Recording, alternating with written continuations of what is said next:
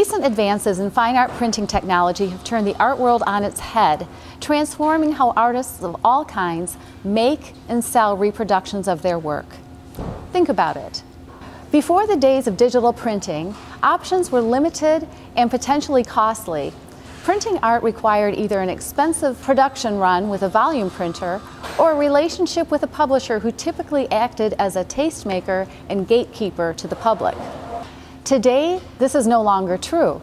The individual artist and professional photographer are firmly in control with what we call Giclee, or archival inkjet printing. Prints can be made on demand, in any quantity, on a wide variety of papers or substrates, quickly, professionally, then sold direct to the consumer through art sites and online galleries. This has fueled an explosion of art images available to the everyday collector, and that is good for everyone.